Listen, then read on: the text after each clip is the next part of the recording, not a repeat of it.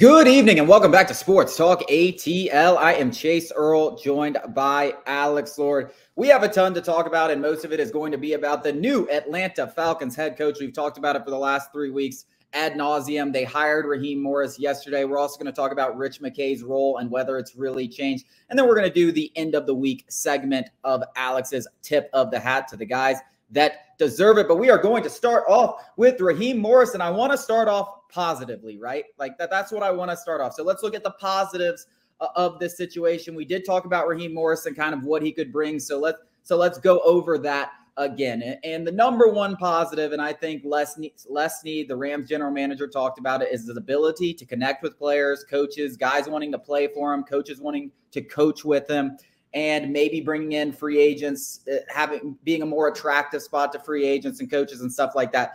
Motivationally, all that stuff. That is his number one attribute, bar none.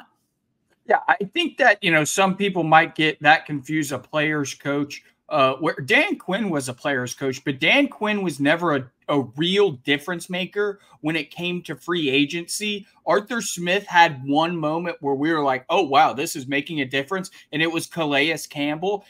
If Raheem Morris can kind of deliver on some of those other free agents that not many people think the Falcons have a shot of landing, this hire is going to look a lot better when Falcons fans, when we get to that point in the offseason of free agency. And, Calais Campbell came out and said, the reason why I joined this team, among other reasons, was Arthur Smith and the guy he is and the role he gave me. So I think that, a lot of people, give the connotation of player's coach a different meaning than it is. Yes, players might love to play with you, but how does it actually impact the roster?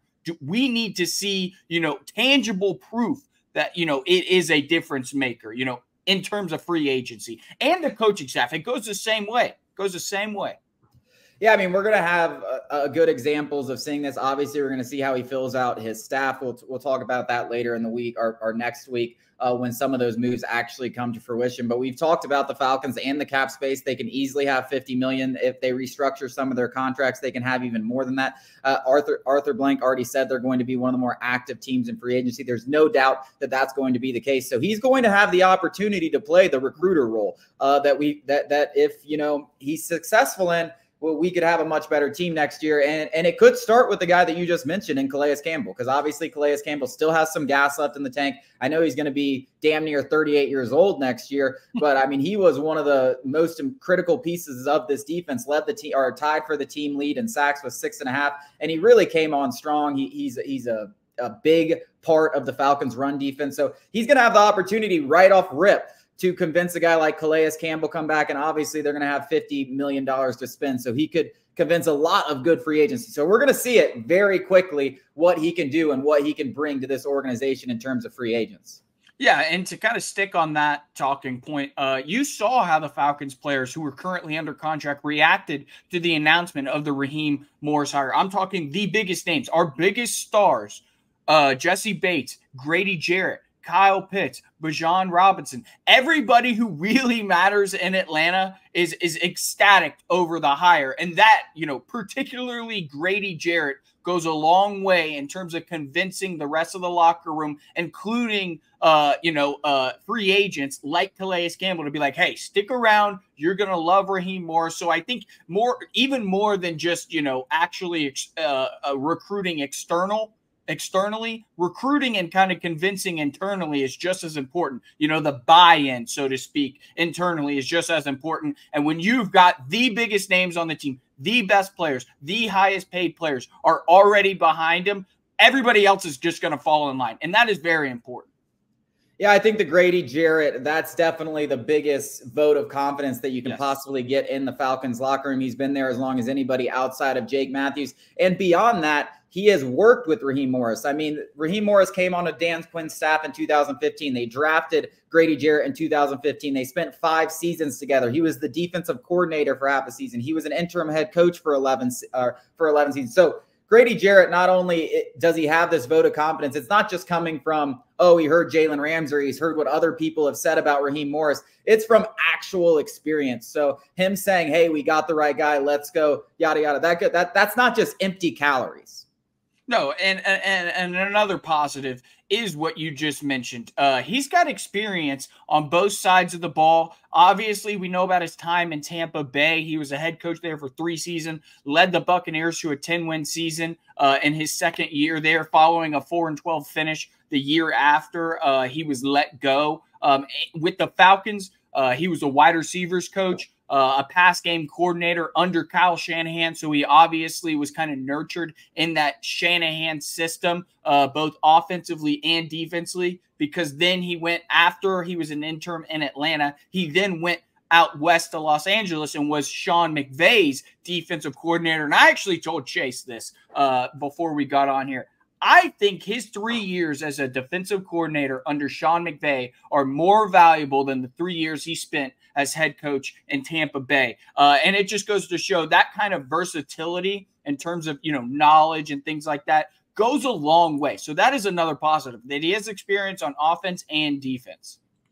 Yeah, and I think maybe the biggest positive is what you just said, the fact that he has worked under Sean McVay and he has those connections to that coaching tree. I know we talked about Bobby Sloak, and he was a very popular head coaching candidate. Well, he's not the only guy that tree is still sprouting, right? Yeah. You mentioned Zach Robinson in an article on the site. A lot of people expect him to be the offensive coordinator in Los Angeles. He's a hot up and coming name. And if you can bring along those because that's the biggest hire, right? Outside of Raheem Morris, outside of the quarterback position, the next biggest piece, the next biggest pillar of this offseason was going to be the offensive coordinator hire, unless you got an offensive-minded head coach, which is obviously not the direction that they went in. So getting that OC hire right, and he might have a guy right there, which I'm sure that was probably part of the pitch. I mean, I'm sure he told him, hey, we got this guy. This guy's an absolute superstar. He's going to be my OC. Boom, boom. Now you got 2 of the pillars in place.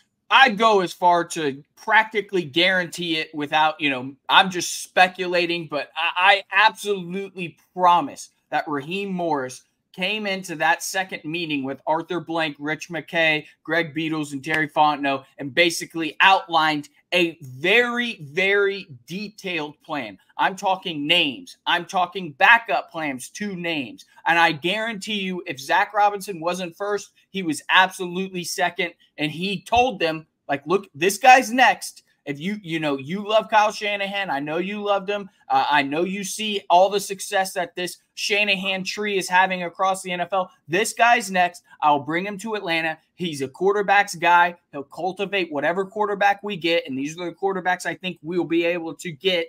I think that Raheem Morris was very detailed in his approach to Arthur Blank and gave him tangible names. I believe he gave him tangible names, multiple names, and said, these are our guys. The relationships I cultivated under Sean McVay are going to last a lifetime. And I think that that's important, because it's not only the fact that, because listen, if Zach Robinson per se, let's just give an example, is as good as everybody says he is, he's going to get a head coaching opportunity eventually. That's just how this league works. You're a great offensive mind. You're going to go be a head coach. The fact is how are you going to replace that offensive mind? And somebody like John Harbaugh, who isn't an offensive guy, has gotten those hires. Right, time and time again, John Harbaugh gets his defensive and offensive coordinators hires so well because he's so well connected. He's so well liked in this league. And I think that is probably, I would argue, over the players, having relationships with the players.